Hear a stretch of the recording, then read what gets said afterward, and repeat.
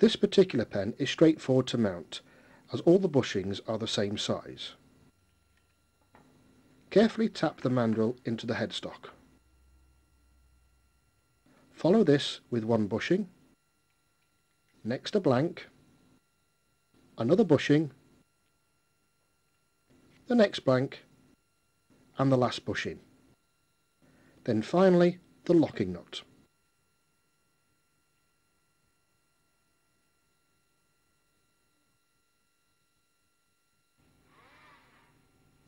Pull up the tailstock and tighten the locking nut gently.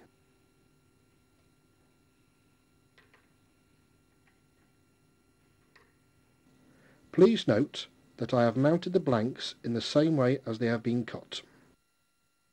All pen turning can be turned with three basic tools: a roughing out spindle gouge, a parting tool, and if necessary a spindle gouge, skew or similar tool.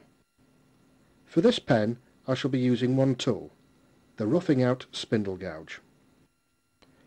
The discipline of turning a pen is to get a totally parallel turn body.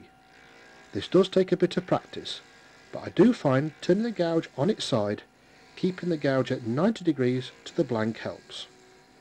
We keep turning the pen until we reach the diameter of the bushings. It's the bushings that determine the final diameter of the pen. Different bushings, different diameters. If your blank is made from timber, sanding is best done with the lathe switched off. If you were to sand with the lathe running, it would take much longer to get the desired finish, as you would be constantly removing scratches from cross sanding. Work your way through the grits until all scratches are removed. Once the sanding is complete, a sanding sealer should be applied.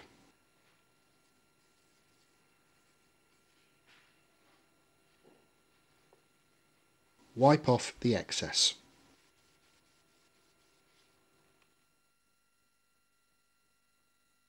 Then cut back with fine abrasive.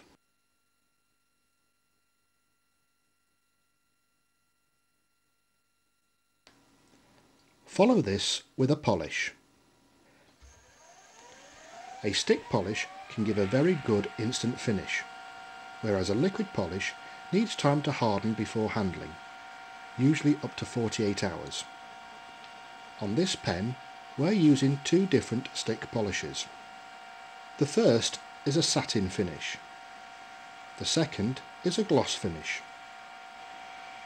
I am using a plain white kitchen towel for polishing. This is for safety.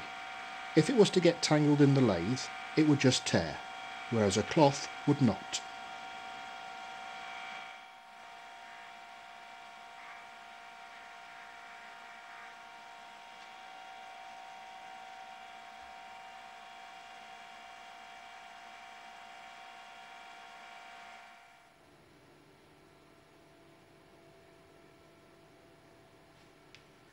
Now the turning and finishing is complete. Dismount the pen blanks, keeping them in order to retain the grain pattern.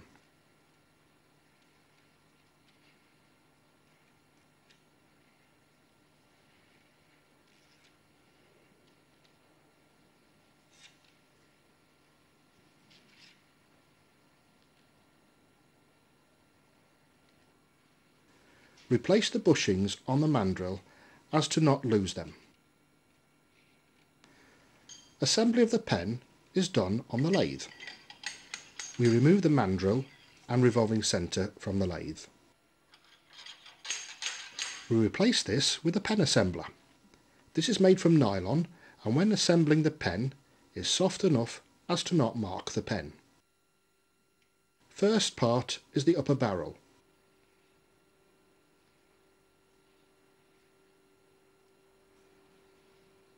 The end cap or finial and the clip are pushed into the barrel using the tailstock and the pen assembler with firm pressure from the tailstock.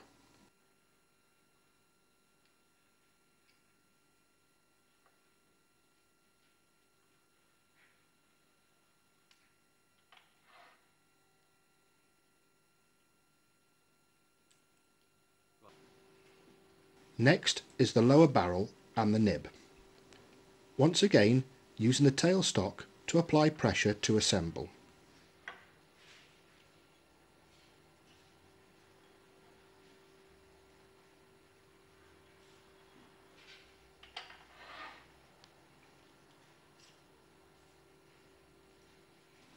Next, turn the main assembler round, place the twist mechanism in the hole provided. Take the lower barrel and push the twist mechanism into the barrel until the marker is reached.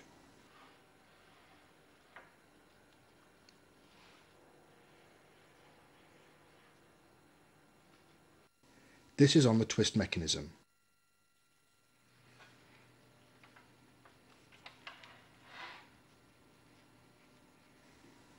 Slip on the centre ring, screw in the ink refill, push on the upper barrel. And there we have it, a finished pen.